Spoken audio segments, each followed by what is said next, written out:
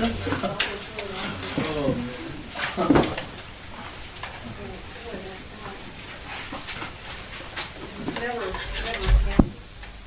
went through the argument, didn't we? How far did we go? The end of it?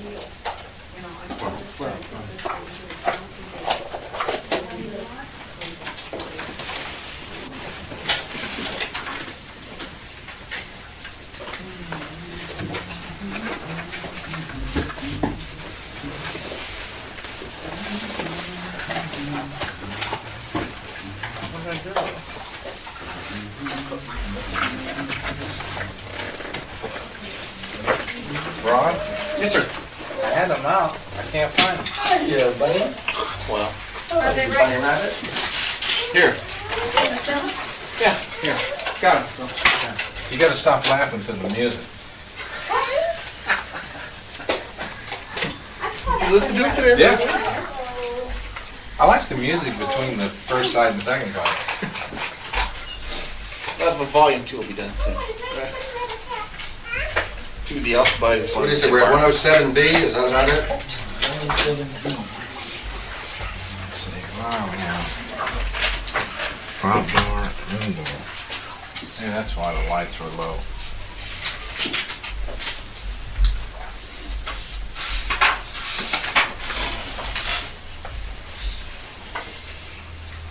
When did we cover from 105, 106A to 107? 106, okay. Want to do it? Yeah, Because we came to that, We came to 106. then we say it's approved. It's been improved.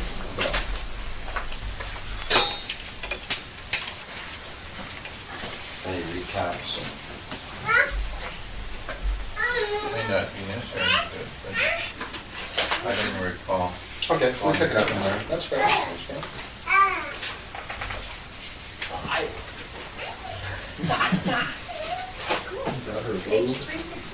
Where's the tricycle?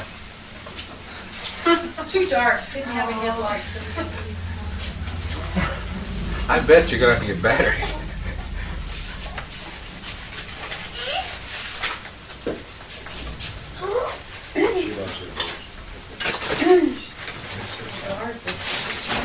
Yeah.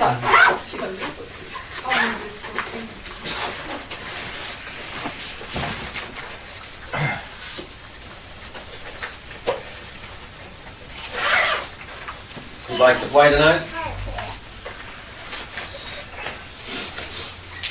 I'll play. Okay. We need to see these then? Paul? If I can find a place, 106? 106, right? Right. I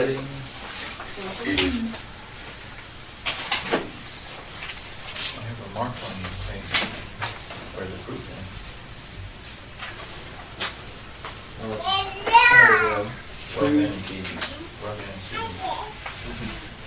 And now then, see, these are 510. Yeah, well, Seabees, great. Yeah, the Seabees of the Navy, we can build and we can fight. Remember the Seabees? Yep.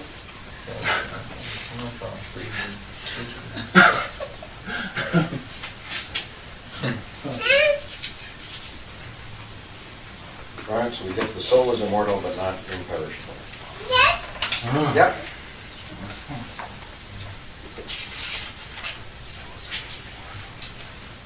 Very well. Shall we say then that this is true? Oh, I have a little, I have a Rouse. Yeah. Okay.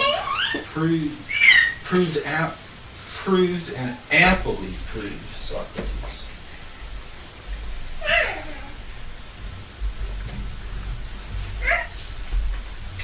Well then, Seabees, if the odd were necessarily imperishable, would not the number 3 be imperishable?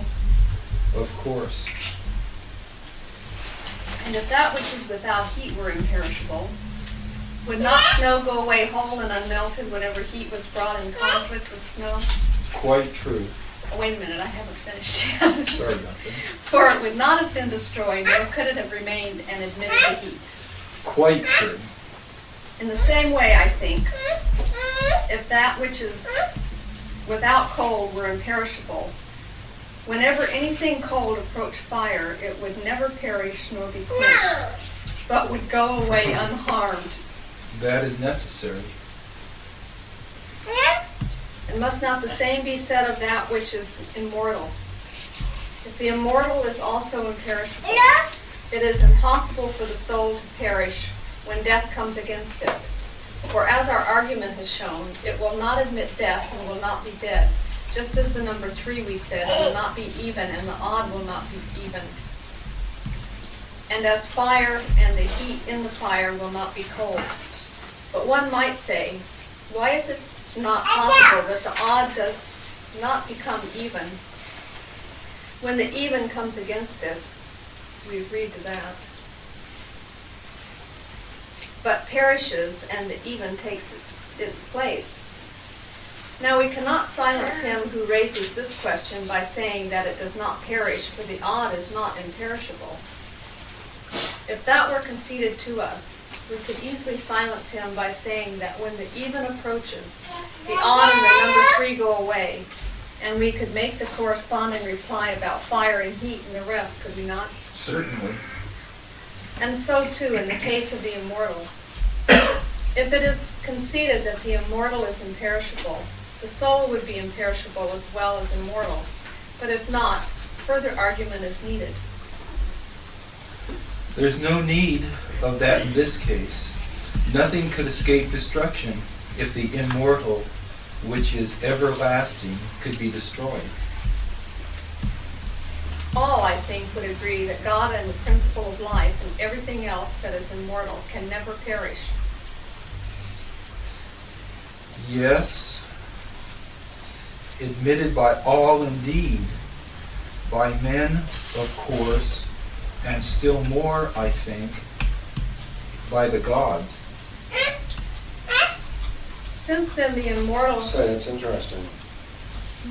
All life thinks that Socrates would agree that God and the principle of life and anything else that is immortal can never perish. That's an ego.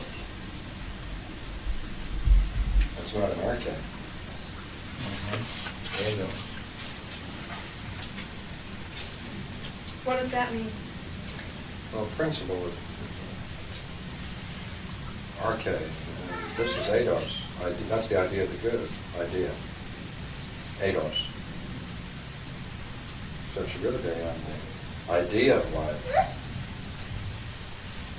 The God and the idea of life. Depending upon how you want to translate eidos. Is that what you do, Barbara?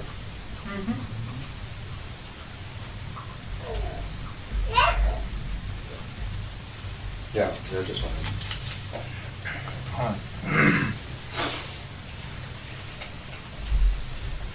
Since then the immortal is also indestructible, would not the soul, if it is immortal, be also imperishable?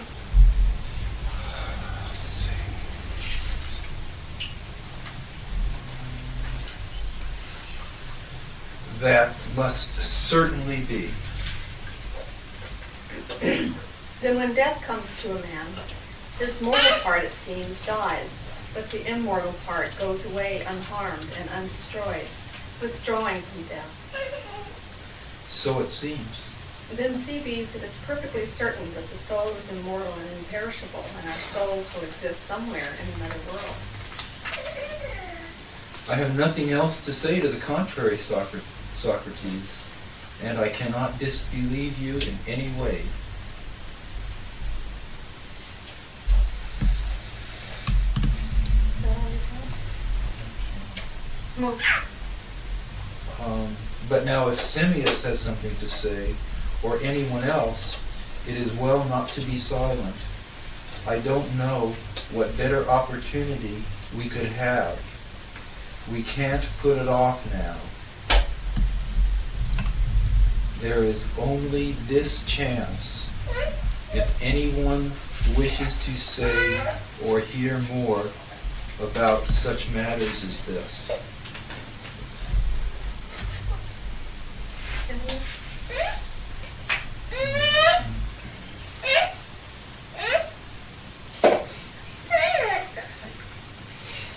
We need a Simeus.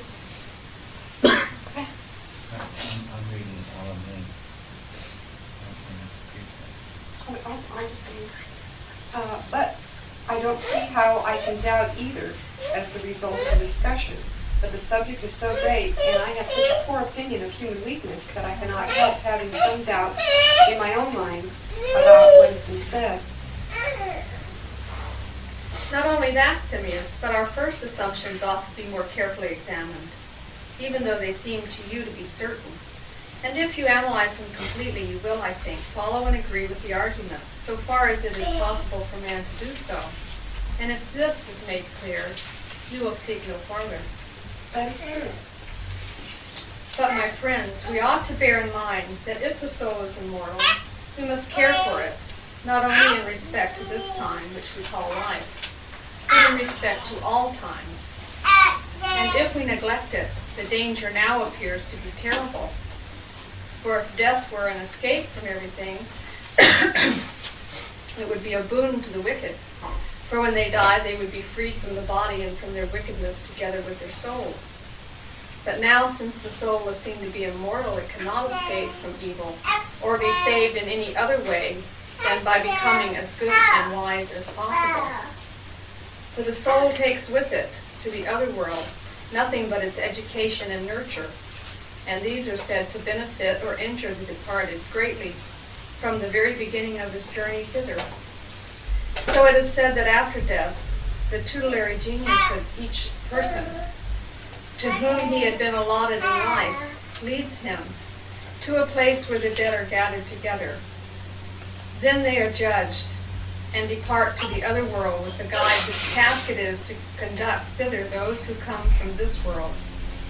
And when they have there received their dues and remain through the time appointed, another guide brings them back after many long periods of time. And the journey is not as Telephus says in the play of Aeschylus. For he says, a simple path leads to the lower world.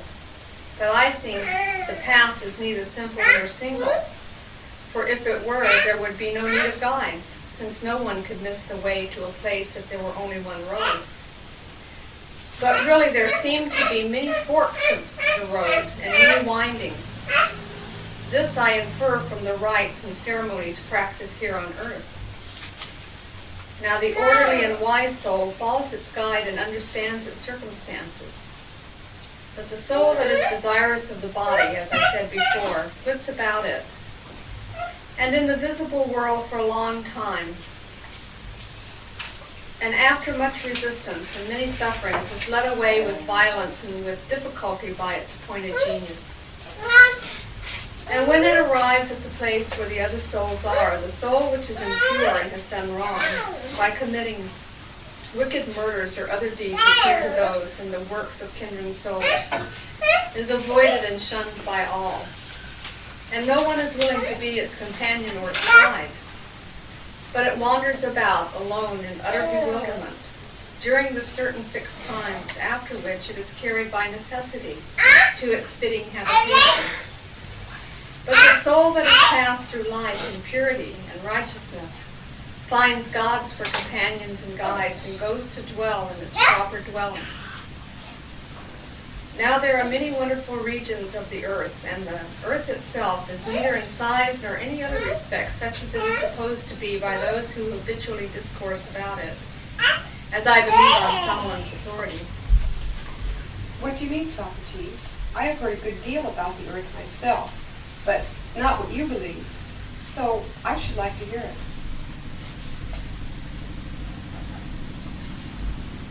Well, Simeus, I do not think I need the art of Glaucus to tell what it is, but to prove that it is true would, I think, be too hard for the art of Glaucus. And perhaps I should not be able to do it. Besides, even if I had the skill, I think my life, Simeus, will end before the discussion could be finished. However, there is nothing to prevent my telling what I believe the form of the earth to be and the regions in it. Well, that would be it. I am convinced then that in the first place, if If the earth is round and in the middle of the heavens, it needs neither the air nor any other similar force to keep it from falling, but its own equiposed and homogeneous nature of the heavens on all sides suffice to hold it in place. For a body which is equiposed and is placed in the center of something which is homogeneous cannot change its inclination in any direction, but will always remain in the same position. This, then, is the first thing which I am convinced. And rightly. Secondly, I believe that the earth is very large, and that we who dwell between the pillars of Hercules and the river Phaedo live in a small part of it about the sea, like ants or frogs about a pond, and that many other people live in many other such regions. For I believe there are in all directions on the earth many hollows of various forms and sizes, into which the water and mist and air have run together.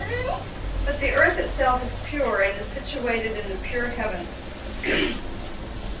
in which the stars are, the heaven which those who discourse about such matters call the ether. The water, mist, and air are the sediments of this, and flow together into the hollows of the earth. Now we do not perceive that we live in the hollows.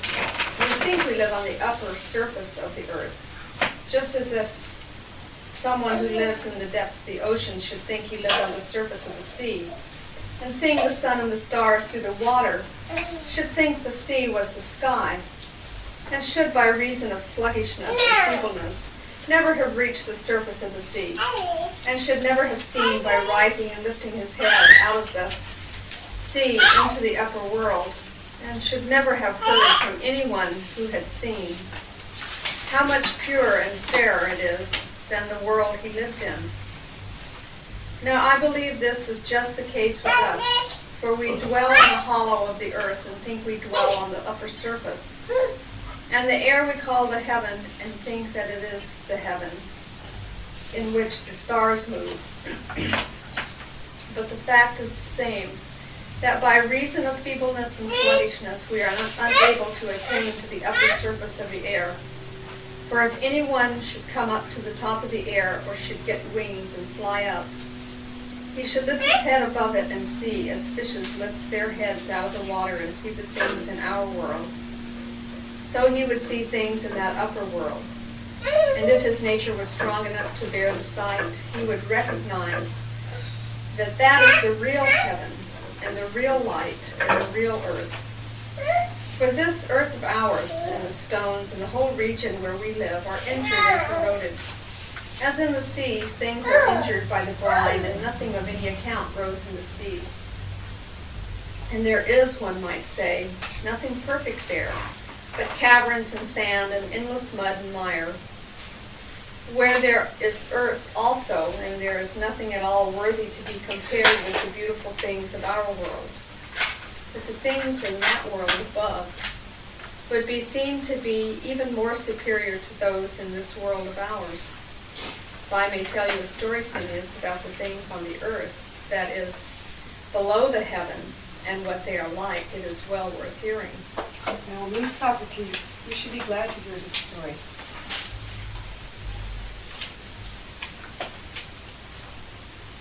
Well then, my friend, to begin with, the earth when seen from above is said to look like those balls that are covered with 12 pieces of leather. It is divided into patches of various colors, of which the colors which we see here may be regarded as samples, such as painters use. But there the whole earth is of such colors, and they are much brighter and purer than ours. For one part is purple of wonderful beauty, and one is golden and one is white, whiter than chalk or snow. And the earth is made up of the other colors likewise, and they are more in number and more beautiful than those which we see here. For those very hollows of the earth, which are full of water and air, present an appearance of color as they glisten amid the variety of other colors, so that the whole produces one continuous effect of variety. And in this fair earth, the things that grow, the trees, and flowers and fruits are correspondingly beautiful. And so too the mountains and the stones are smoother and more transparent and more lovely in color than ours. In fact, our highly prized stones, sards and jaspers and emeralds and other gems, are fragments of those there. But everything is like these, or still more beautiful. And the reason of this is that there the stones are pure and not corroded or defiled, as ours are, with filth and brine, by the vapors and liquids which flow together here, and which cause ugliness and disease in earth and stones and animals and plants. And the earth there is adorned with all these jewels, and also with gold and silver, and everything of the sort. For there they are in plain sight, abundant and large, and in many places, so that the earth is a sight to make those blessed who look upon it. And there are many animals upon it, and men also, some dwelling inland, others on the coast of the air, as we dwell about the sea, and others on islands, which the air flows around near the mainland, and in short, what water and the sea are in our lives, air is in theirs. And what the air is to us, either is to them. And the seasons are so tempered that people there have no diseases and live much longer than we. And in sight and hearing and wisdom and all such things are as much superior to us as air is purer than water, or the ether than air. And they have sacred groves and temples of the gods in which the gods really dwell. And they have intercourse with the gods by speech and prophecies and visions. And they see the sun and moon and stars as they really are. And in all other ways their blessedness is in accord with this. Such then is the nature of the earth as a whole, and of the things around it. But round about the whole earth and the hollows of it are many regions, some deeper and wider than that in which we live, some deeper with a narrower opening than ours, and some also less in depth and wider. Now all these are connected with one another by many subterranean channels, some larger and some smaller, which are bored in all of them. And there are passages through which much water flows from one to another as into mixing bowls. And there are everlasting rivers of huge size under the earth, flowing with hot and cold water. And there is much fire and great rivers of fire and many streams of mud, some thinner and some thicker, like the rivers of mud that flow before the lava in Sicily and the lava itself. These fill the various regions as they happen to flow to one or another at any time. Now a kind of oscillation within the earth moves all these up and down, and the nature of the oscillation is as follows. One of the chasms of the earth is greater than the rest and is bored right through the whole earth. This is the one which Homer means when he says, far off the lowest abyss beneath the earth, and which elsewhere he and many other poets have called Tartarus. For all the rivers flow together into this chasm and flow out of it again, and they have each the nature of the earth through which they flow. And the reason why all the streams flow in and out here is that this liquid matter has no bottom or foundation. So it oscillates and waves up and down, and the air and wind about it do the same. For they follow the liquid both when it moves toward the other side of the earth and when it moves toward this side. And just as the breath of those who breathe blows in and out, so the wind there oscillates with the liquid and causes terrible and irresistible blasts as it rushes in and out. And when the water retires to the region which we call the lower, it flows into the rivers there and fills them up, as if it were pumped into them. And when it leaves that region and comes back to this side, It fills the rivers here. And when the streams are filled, they flow through the passages and through the earth and come to the various places to which their different paths lead, where they make seas and marshes and rivers and springs. Thence they go down again under the earth, some passing around many great regions, and others around fewer and smaller places, and flow again into Tartarus, some much below the point where they were sucked out, some only a little. But all flow in below their exit. Some flow in on the side from which they flowed out, others on the opposite side. Some pass completely around in a circle, coiling about the earth once or several times like serpents, then descend to the lowest possible depth and fall again into the chasm.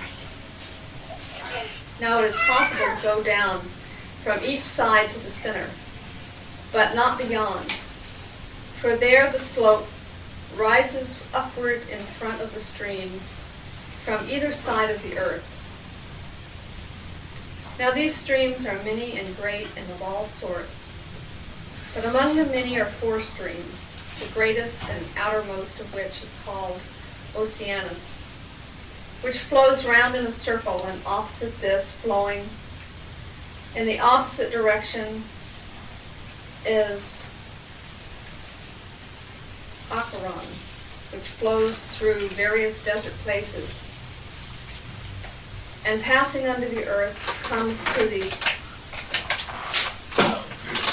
Acherusian lake. To this lake the souls of most of the dead go, and after remaining there the appointed time, which is for some longer and for others shorter, are sent back to be born again into living beings. The third river flows out between these two, and near the place whence it issues it falls into a vast region burning with a great fire, and makes the lake larger than our Mediterranean Sea, boiling with water and mud. Thence it flows in the circle, turbid and muddy, and comes in its winding course, among other places, to the edge of the Acherusian lake, but does not mingle with its water. Then after winding about many times underground, it flows into Tartarus at a lower level. This is the river which is called,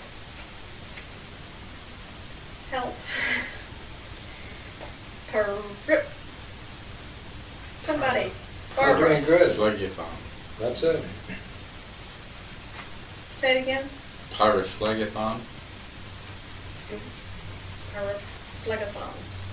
You can call it in your next camp by Is that that like name. fire or something? Yeah. Is that fire? That'd be a good name for a My cat. next cat I will. Yeah, Phlegathon. yeah, it's Come fire. on. Is it fire?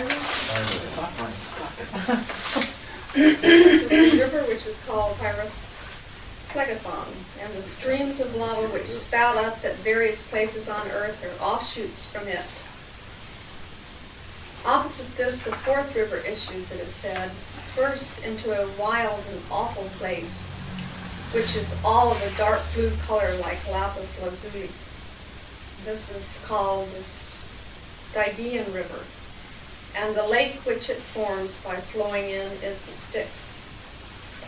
And when the river has flowed in here and has received fearful powers into its waters, it passes under the earth and circling round in the direction opposed to that of Pyrophlegion. It meets it coming from the other way in the Acherusian lake. And the water of this river also mingles with no other water, but this also passes round in a circle and falls into Tartarus opposite Pyrophlegion. And the name of this river, as the poets say, is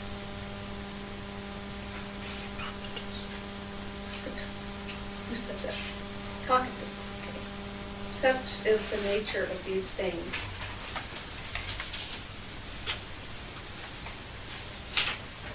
Now when the dead have come to the place where each is led by his genius Then they are judged and sentenced if they have lived well and piously or not. And those who are found to have lived neither well nor ill go to the Acheron, and embarking upon vessels provided for them, arrive in them at the lake. There they dwell and are purified, and if they have done any wrong, they are absolved by paying the penalty for their wrongdoings. And for their good deeds they receive rewards, each according to his merits. But those who appear to be incurable on account of the greatness of their wrongdoings, because they have committed many great deeds of sacrilege, or wicked and abominable murders, or any other such crimes, are cast by their fitting destiny into Tartarus, whence they never emerge.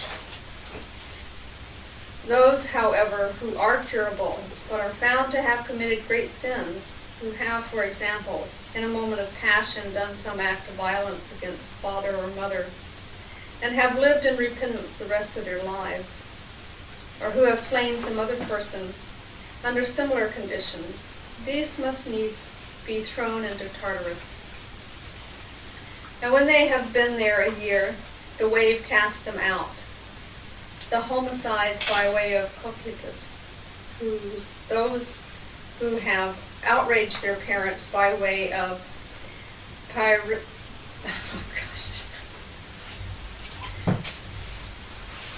Pyrrhoplegion.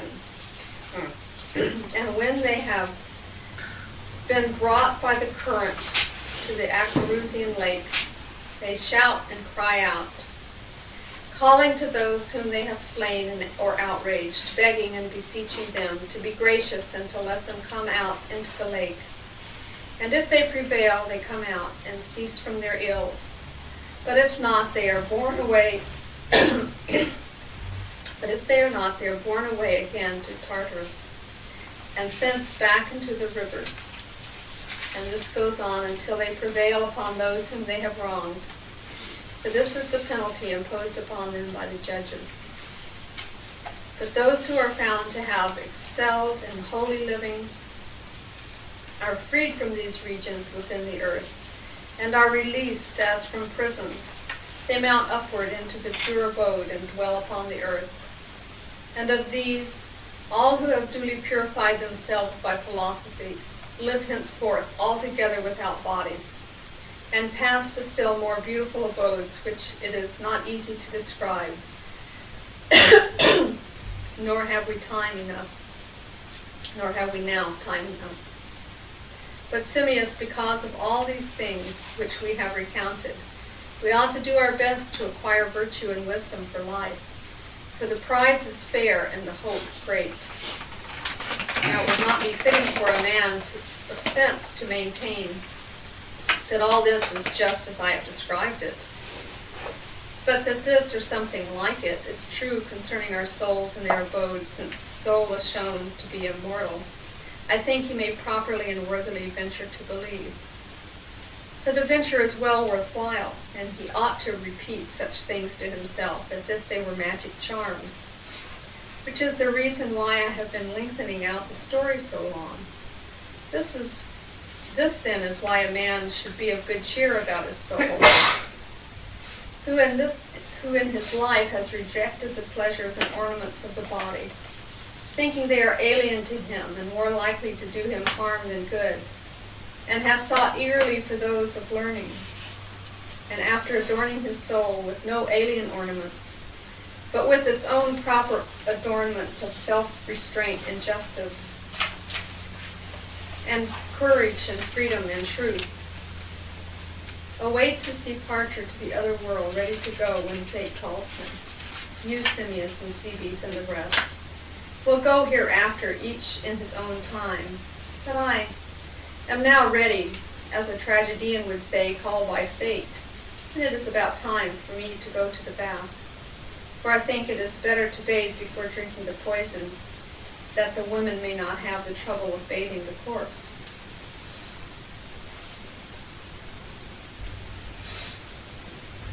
When he had finished speaking, Phaedo said, "Well, Socrates, do you wish to leave any instructions with us about your children or anything?" Anything we can do to serve you? What I always say, Phaedo, nothing new. If you take care of yourselves, you will serve me and mine and yourselves, whatever you do. Even if you make no promises now, but if you neglect yourselves and are not willing to live following step by step, as it were, in the path marked out by our present and past discussions, you will accomplish nothing, no matter how much or how eagerly you promise at present. We certainly try hard to do as you say, but how shall we bury you? At sea, or in the fire, or in the earth? However you please. If you can catch me, and I do not get away from you. Thank you, Rhonda. Yeah. I understand. Go ahead, talk. I cannot persuade Phaedo, my friends, that the Socrates who is now conversing and arranging the details of his argument is really I. He thinks I am the one whom he will presently see as a corpse, and he asks how to bury me. And though I have been saying at great length that after I drink the poison I shall no longer be with you, but shall go away to the joys of the blessed you know of, he seems to think that was idle talk, uttered to encourage you and myself. So give security for me to Phaedo, the opposite of that which he gave the judges at my trial, for he gave security that I would remain. But you must give security that I shall not remain when I die, but shall go away, so that Phaedo may bear it more easily, and may not be troubled when he sees my body being burnt or buried, or think I am undergoing terrible treatment, and may not say at the funeral that he is laying out Socrates, or following him to the grave, or burying him.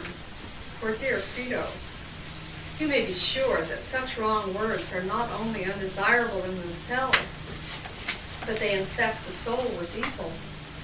No, you must be of good courage and say that you bury my body, and bury it as you think best, as it seems to you most fitting.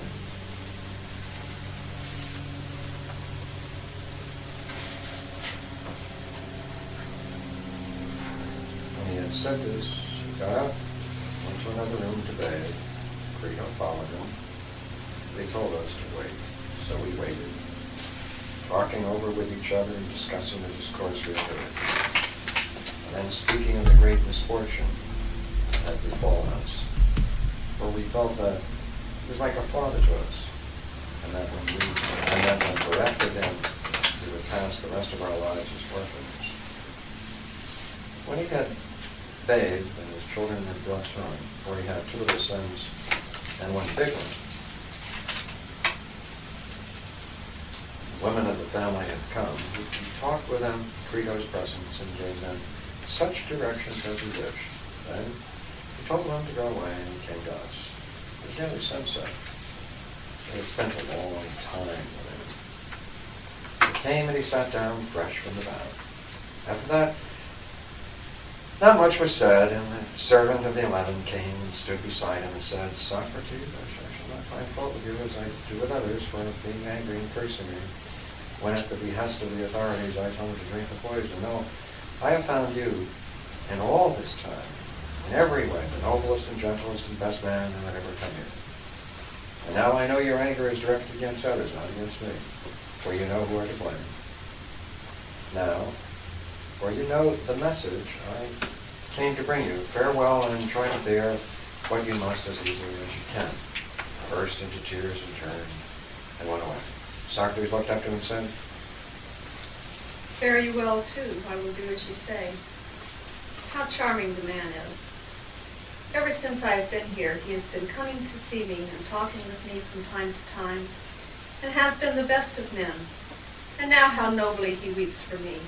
But come, Phaedo, let us obey him, and let someone bring the poison if it is ready. And if not, let the man prepare it.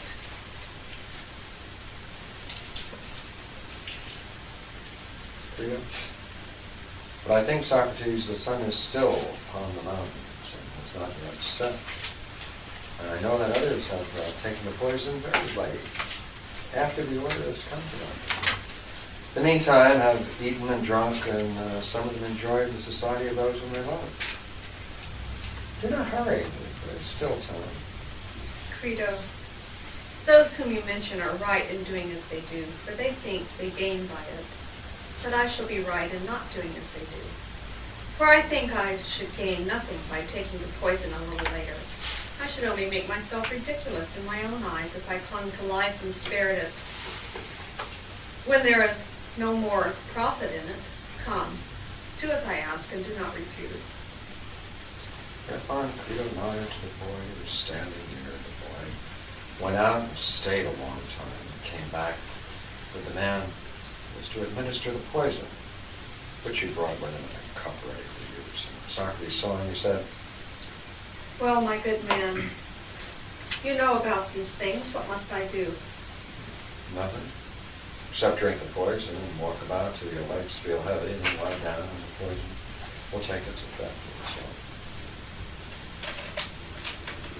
At the same time, he held the cup up to Socrates.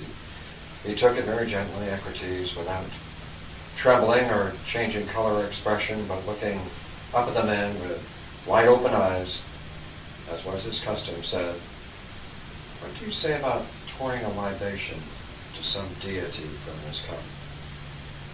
May I or no?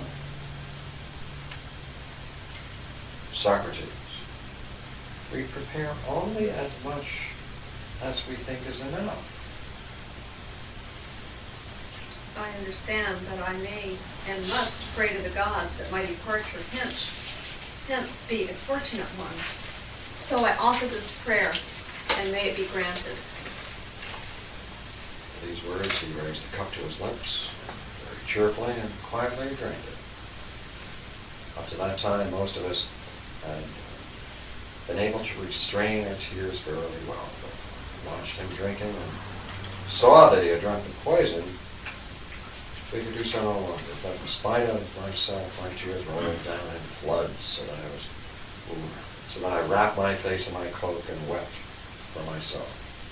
For it was not for him that I wept, but for my own misfortune in being deprived of such a friend. Credo had got up and gone away even before I did, because he could not restrain his tears. But Apollodorus, who had been weeping all the time before, then wailed aloud in his grief and made us all break down except Socrates himself. But he said, What conduct is this, you strange men? I sent the women away chiefly for this very reason, that they may not behave in this absurd way. For I have heard that it is best to die in silence. Keep quiet, be brave. They were ashamed and controlled their tears. He walked about, and when he said his legs were heavy, laid down on his back, for such was the advice of the attendant. The man who administered the poison laid his hands on him, and after a while examined his feet and legs, then pinched his foot hard and asked if he felt it, and Socrates said, no. Then after that, his thighs, passing upwards in this way, he showed us that he was growing cold and rigid. Again he touched him and said that when it reached his heart, it begun. The chill now reached the region about the groin, and covering his face, which had been covered, he said, and these were his last words, Credo, we owe a cock to Asclepius. Pay it and do not neglect it. That shall be done. But see if you have anything else to say. This question he made no reply, but after a little while he moved. The attendant uncovered him. His eyes were fixed. And Credo, when he saw it, closed his mouth and his eyes. Such was the Socrates of our friend, who was, as we may say, of all those in his time, whom we have known, the best, wisest, most righteous man.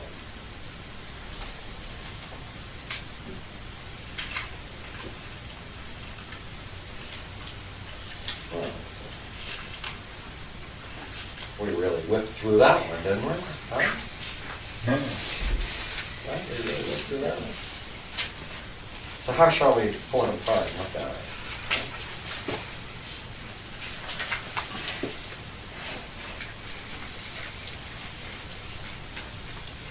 Quite a bit of geography there. That's the way it should be taught. That's the way it used to be taught.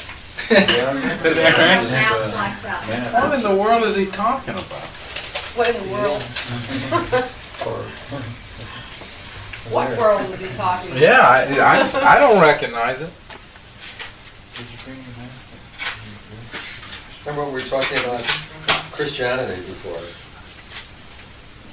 It's kind of important. 107D. You see, this takes it completely out of that tradition. For the soul takes with it to the other world nothing but its education and nurture, and these are said to benefit or injure the departed greatly from the very beginning of this journey. Nobody, huh? Nobody. You don't have a new body.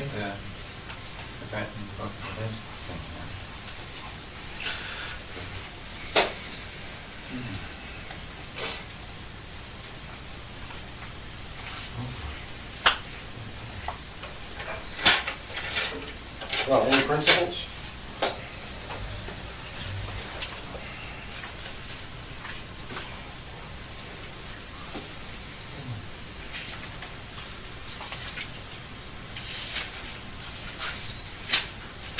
Well, if you look at the end there, he was telling why he was drawing it out so long.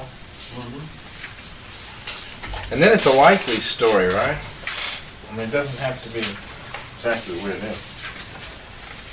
Yeah. Keep going then. Come on. Go to the next one.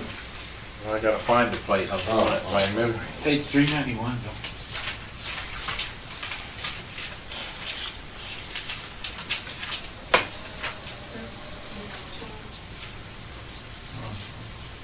D. It's a magic charm, right? Above it. Now it would not be fitting for a man of sense to maintain that all this is just as I have described it, Yeah. but that this, or something like it, is true concerning our souls and their abodes. So it's not a physical thing. No. Right. It's a journey of soul.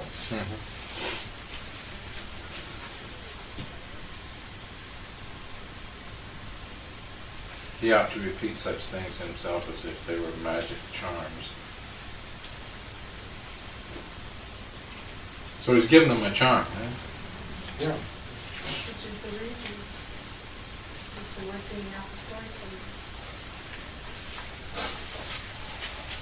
Well.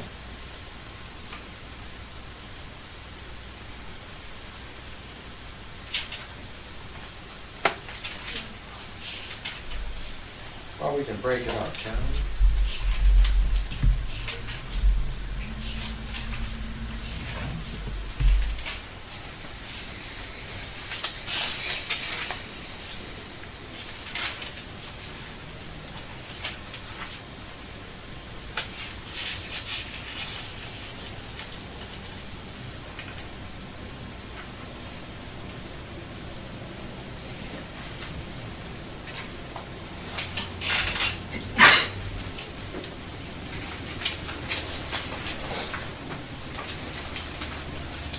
Try an analogy.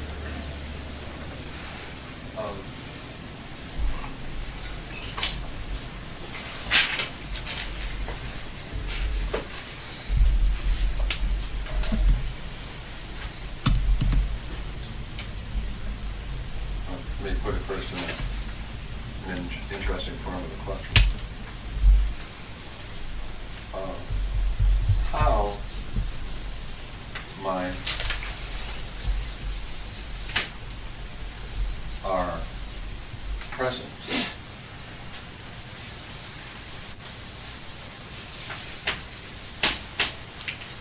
existence be seen or viewed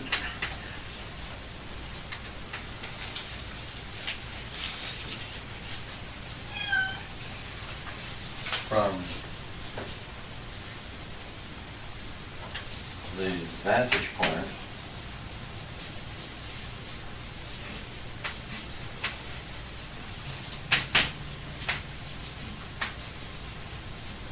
of our death. Yeah. see. Death is to earth as earth would be to sea. Close, okay. Now, at first you have to define this. Right, because there are various places. So, what would be the vantage point? What's called the place to take your picture? Little Kodak sign, here's where you take your picture, point the camera in this direction. Right, you've seen them? Right, you can't go anywhere without those little signs that tell you this is the best picture to take. Right?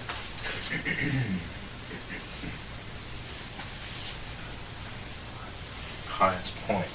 Yeah. Most picturesque point? Okay, let's go to, if you'd like, 110B.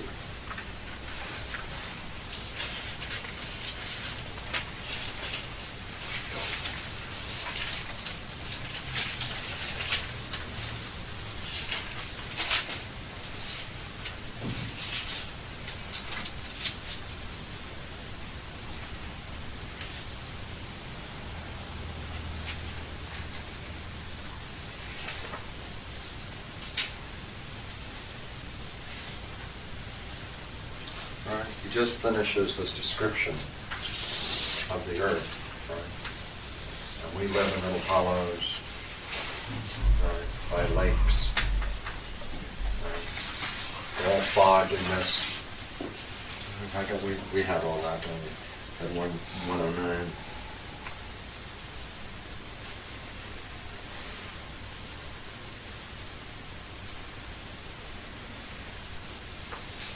And if you ever poked your head up, It's the feeder's language. Yeah, right. right? Yeah, it does. Wings, Real. poke the head, Real. rising and lifting. Also, The ball in heaven. terms.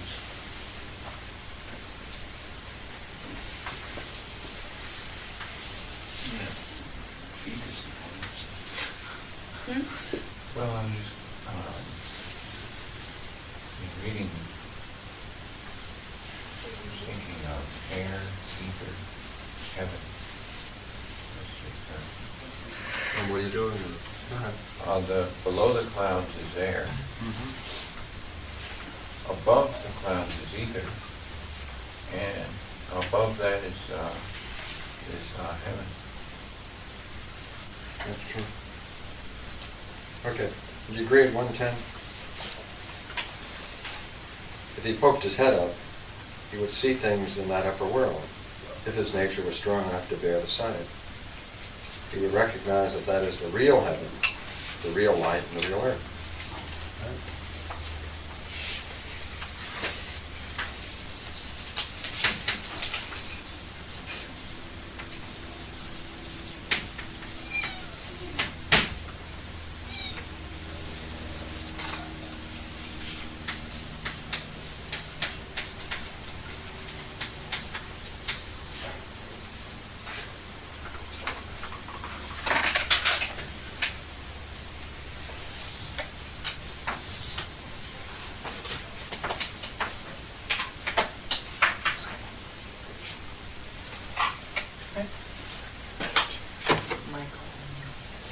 I'm going to the bottom of that paragraph.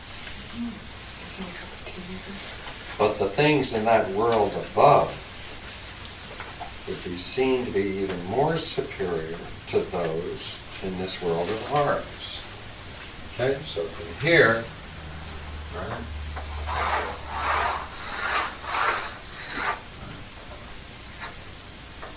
right, what this is superior.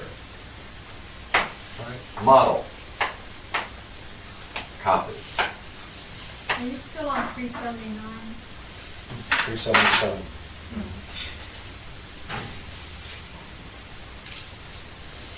But the things in that world above would be seen to be even more superior to those in the world of ours.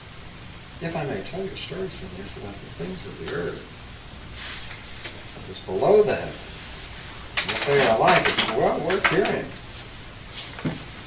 Glad to hear the story. Well then, my friend, to begin with, the earth, when seen from above, all right, and there's a long description.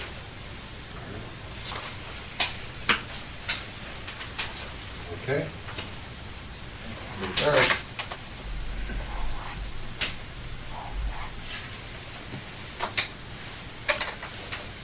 when seen from above. What does that mean?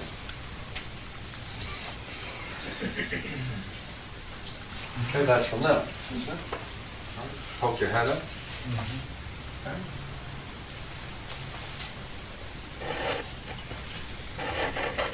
Is said to look like, all right, and there's a long description of it. Is that as seen above or is looking back down? When, well, that's, From above. well, that's certainly, when seen from above. Yeah, I understand the from. Yeah. I just wondered, Yeah. you know. Well, I take it to mean in this image. Looking up then? Yeah, he's above, so he got above. Yeah, okay, that's how I think poked too, his- but I just wondered whether or not you're going another way with it. So he's looking at the superior model? Yeah, Yeah, okay. Yeah. I see. but it would certainly be worth looking at that phrase, when seen from above. Yeah, from above. The ending. Adan, Idan, No, anothen. Anothen, yeah. Anothen. The then ending is the from. Like so the direction is from above down.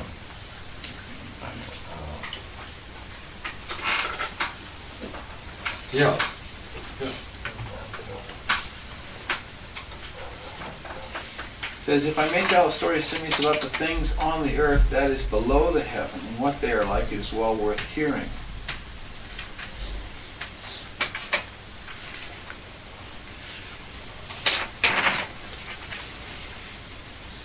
All right, you can put it here, you can put it here, can't you? Looking up or looking Yeah, down? yeah. Well, in any case, what you're seeing though is you're seeing the real. And this isn't meant to say you're seeing it from the underside. Okay. That's the force of this. Yeah, it was. Well, the force of that would seem to suggest you were from above looking down Yeah. back into this. Yeah, me too. Yeah, yeah. But this is the other, this is now outside of this, looking from a point outside of this life.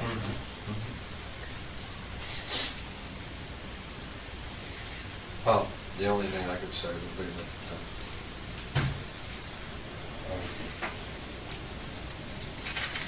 if he kept his image,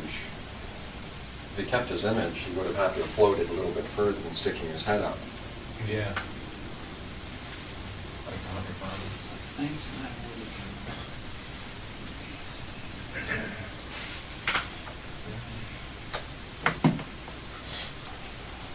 So there's a heaven above even that, right? Mm-hmm. Okay. Yes, if you were looking from above, all you'd see was the bright upper region and not down into the hollow. Yeah, that's what it looks like, but watch what happens then. From this viewpoint, okay, from this vantage point, what do you see? Go down to heat. Huh? Oh, the real heaven, real earth, real What heaven. you see is the most brilliant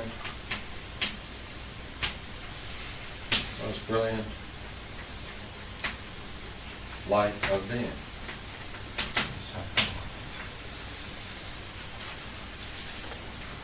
If you have nature strong enough to bear its sight. Yeah. Its whole description through those 12 patches ends with, in fact, are highly prized stones, sards, jaspers, emeralds, and other gems are fragments of those there. But there, everything is like these, only still more beautiful. Where's the most brilliant light of being, Corey?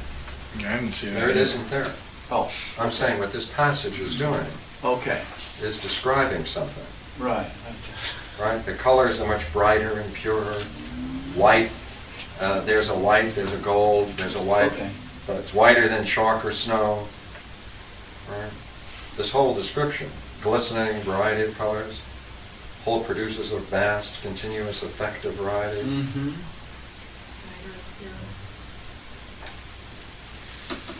There's more than one, too.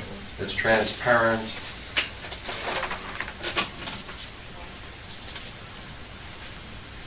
Right. This whole paragraph is a study of light. Mm-hmm.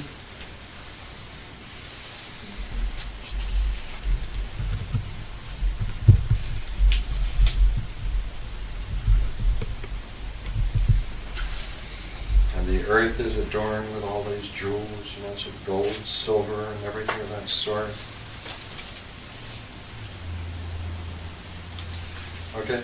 So that the earth is a sight to make those blessed who look upon it. Mm-hmm. That's enlightenment, right? Right. Yeah, that's what it is. That's a definition of enlightenment. If you can look upon that, that's enlightenment. Blessed.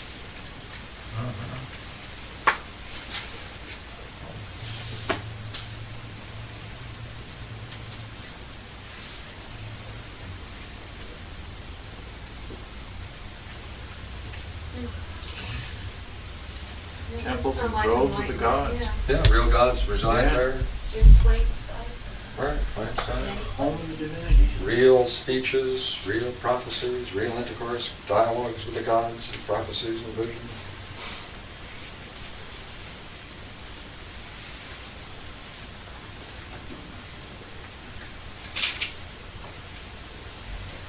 Right. So I take a break at 111C, then he shifts.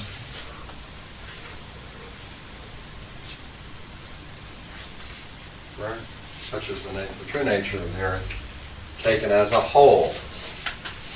Right? That's as a whole. So that'd be my first break. Mm-hmm.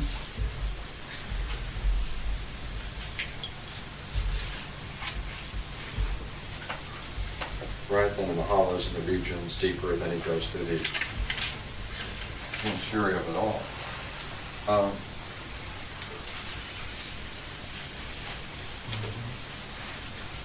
Let me raise a hypothesis for you. Have a little fun. All right? Is this a Kundalini trip?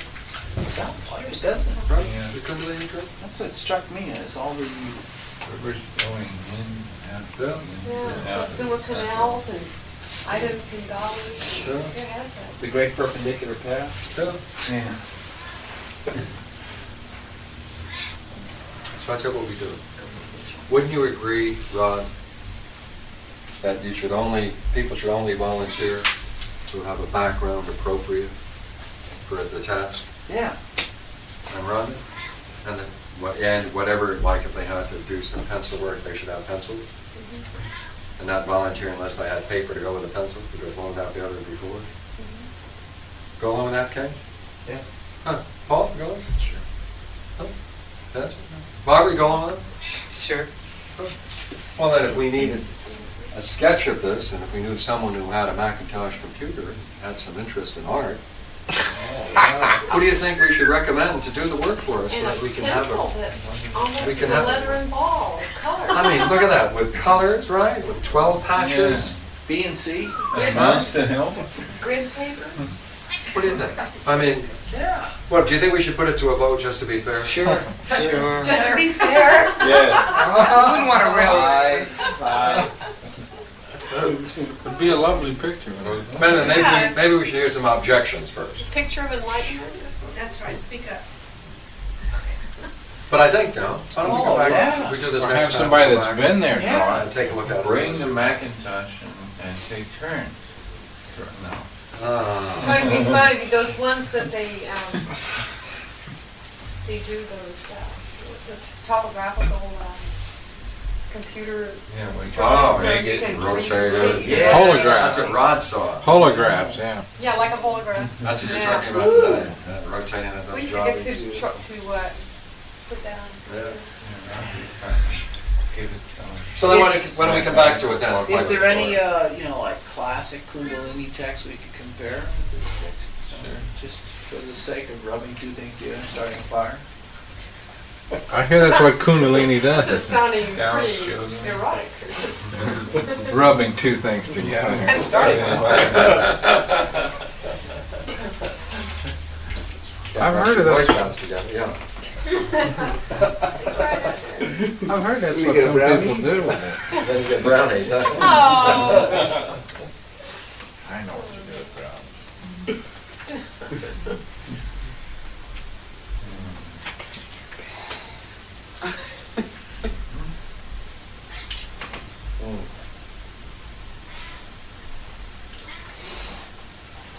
Well,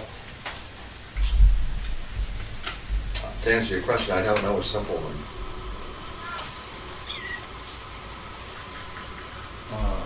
If you could make Woodruff that is one- the only classic one, the serpent power. Yeah.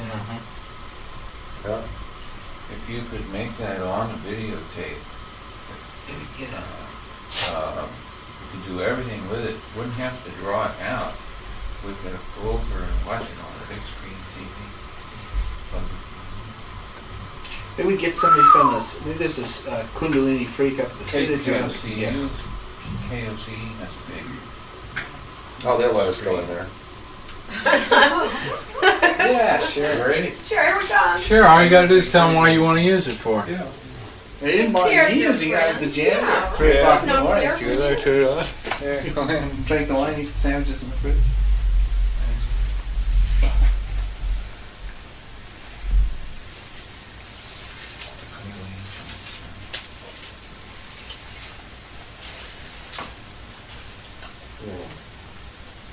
Great.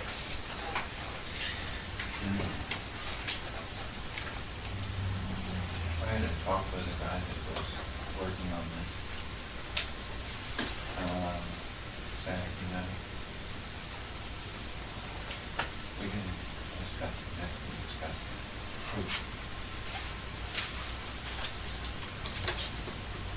Keep going, keep going. Oh. We had some fun looking at it was the first time we looked at the text for a long time. And Should we keep the identity silent for this discussion, or Oh, is it? Al. Oh, which one? Huh? Al Harabi? There's several. And he hadn't been into the text for a while, but he enjoyed getting on.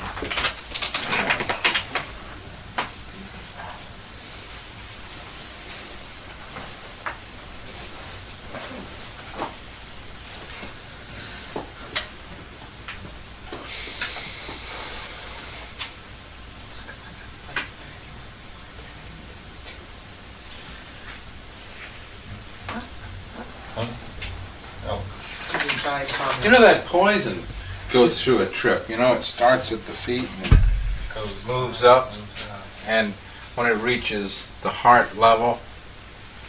That's You know, what the jailer said, but they said, well, okay. I mean, so there's some kind of, there's a similar type of, isn't there a parallel structure? Movement of the poison up through the body. Yeah, well, there are enough images, so Yeah. we return to it next week. Look for- Yeah. I would say we look for parts, divisions, and. Circulatory system. What? Good, good, good, So it's that, whenever reading this. Hey, wait a minute, wouldn't it be fair to get another volunteer? Do you think we should get another volunteer or not? A libation bearer? That might be. Do you think there might be some artworks that might have attempted some? You'd think there production would of be. those? You'd think, yeah. Yeah. You'd think so in the history of this. Is there a university nearby? UC Irvine. Gee, too bad we don't know anyone who goes there. Yeah, yeah. Wait a second. A student. Nancy goes there. Oh! Oh, Nancy goes there? Yeah. My God. Look here. Wouldn't it be easier for her to simply go over to the philosophy department and take one off the wall? Yeah, you'd think they'd just have one on the wall. They'd have one on the wall like they have the School of Athens and things like that right on the wall. Sure. Yeah, especially in Santos. Yeah. Yeah, he's Greek. Right next to the poster of Hintika, who's going to be speaking there. Antica's going to speak there? Ah, that reminds me of a discussion with MK. Remember that discussion on belief? On Hintika? Is that Hintika? I do believe so. Good well have been. He was one of the guys I was with. Justified belief? Belief. Is that the guy, Hintika? Knowledge is justified belief? May have been, yeah. Yeah. Yeah, he did about theory of knowledge. Yeah. Knowledge is justified belief. That's the bottom. I mean, that is really the pits, you know. That's the bottom line. I mean, that's his bottom line to knowledge, right? That's the bottom line. That's the bottom of the line. The only question they have is why do they want to call it knowledge? Yeah. Seeing is like being Maybe that's the dead top end of belief or something. Yeah, that's pretty inside. good. Seeing is being blind. Yeah. Cross-eyed. Yeah. Well, that's some fun next Tuesday. Yeah. Oh, wait a minute. Do you think you need an assistant? An assistant to do this checking out at UCI to see whether they're not, we have several books there that have these full diagrams. Yeah. Illustrate. Yeah, you have to give me a name who might have drawn them. Is there anyone else that goes out there? Barbara? Yeah, On someone that the occasion. camera might be on. Barbara? No. Barbara? That's a splendid idea. Don't you do something with the Greeks over there? Upon occasion, I do, certainly. Well, wouldn't that be a fitting task? Fitting with respect to what? With everything you're doing and this. Anyone portray the myth? The geography? No, of I the know soul? that, I know No, what the just that assignment part. is, but the Just that Greek, part. that they would do that in the Greek department? No, I imagine someone could refer you to some volume. Oh, With I'm the sure they could. diagrams. Yeah, I'll definitely put the Illustrated question to Plato. whatever philosopher I might encounter. They probably Or whatever studied the language out there and its geographical features, right? Oh, I'm sure. Yeah. I'm sure. I mean, you get a real use of how The yogic terminology in the field. Yeah, I'm because sure they wouldn't there'll want be to a develop short empty track from etymologies, that. you know, that weren't based on classic authors, right? And their use of terms. It'd be interesting if William Blake did one. Yeah, Blake, good. huh? Blake? Bill Blake. Raphael would be great. Raphael or Or Da Vinci. Da Vinci. Who's that other one with the mustache? Dolly. Salvador Oh. Dali. Yeah, that's That's what what Mm-hmm. Except he'd have his Good wife. three-dimensionality. Well, he's, Human He'd have his watch wife with that. crutches. yeah. All the But he sweet, gets the dodecahedron. all the sweet green icing Yeah, falling he'd have it down. the shape of his wife's head or something. Someone left the cake out in the rain.